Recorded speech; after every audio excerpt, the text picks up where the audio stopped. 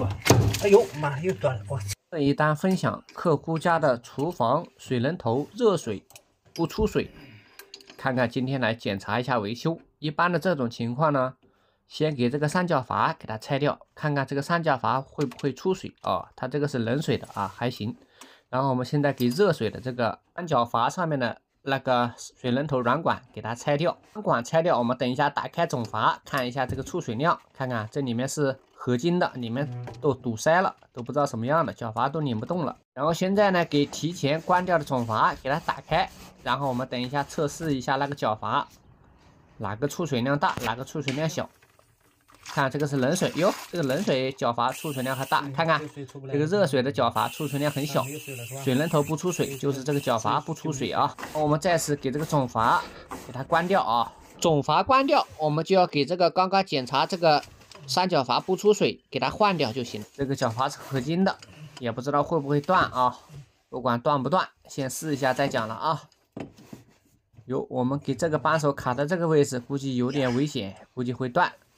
然后我还是用万能扳手，用这个万能扳手卡住这个角阀的根部啊，受力会大一点，可能不会断。我们慢慢加大力量啊，别断。哎，看看，还不错啊，这个合金角阀动了一下，没有断。然后我们现在就可以用这个大扳手给这个已经松动的角阀给它拆下来。哦，现在大扳手不行，我们换个小扳手。一般角阀动了，基本上拆的是不会断了。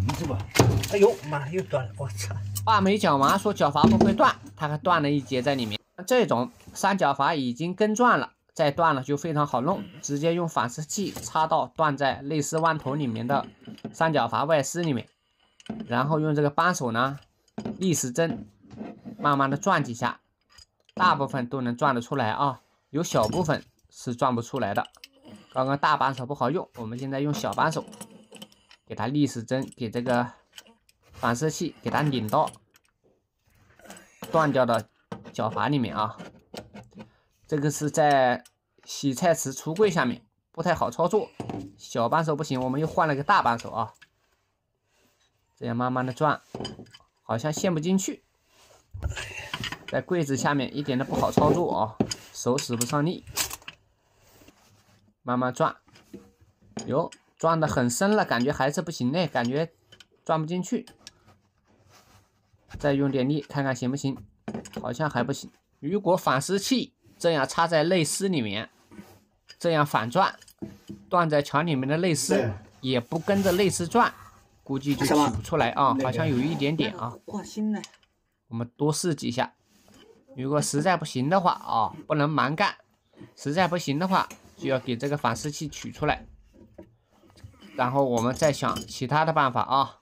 这个反射器取不下来，看看里面还有一小节，不过不深了。然后我们还是老办法吧，用这个钢钉砸，它这个有几扣，只有2-3扣的三角阀外丝在这个角阀里面，应该我估计很快就可以敲下来了啊。看看，现在你看都已经敲下来了，话还没讲完，看看，现在用钳子一钳，里面的碎渣全部下来了啊。然后我们用手指给里面的碎渣给它抠一抠，抠干净以后，然后我们到水表箱打开总闸，放点水给里面的碎渣冲洗干净，然后再关闭总阀。然后冲洗干净以后，我们给这个内丝里面放一个防水生料带皮塞子啊，塞进去，然后给缠好28圈生料带的三角阀，给它拧到这个内丝上啊，先给它拧一下，让它卡到4扣，然后用手给它拧几圈。然后再用这个小扳手给这个角阀拧个3-5圈就行了啊，这样双层保护，双层防水。这样安装好的三角阀肯定是不会漏水的啊。然后现在呢，感觉这个角阀拧得很紧了，然后我们现在就要给这个出水口拧到朝上就行了。然后呢，我们再到这个水表箱给这个关掉的总阀给它打开啊，然后打开角阀测试一下水，看看换了个新的角阀，出水量就很大了吧？是不是？这角阀装好了，我们给这个新的水龙头软管也装上。因为刚刚检查水量小的时候，发现客户家的洗菜池水龙头也时间长了，影响出水量，然后让客户换了个新的水龙头。这是新的水龙头软管，软管拧紧，打开角阀啊，然后啊，然后我们给镜头拉到上面来看看，这个就是我劝房东换了一个新的水龙头啊。然后我们现在打开水龙头，看看热水出水量，看看是不是很大了，冷水也很大了啊。一般水龙头出水量小，要不就是角阀啊合金角阀堵塞了，要不就是水龙头堵塞了啊。一般的就是这2个原因。有时候热水器水龙头打热水打不着，也可能是角阀问题或者水龙头问题啊。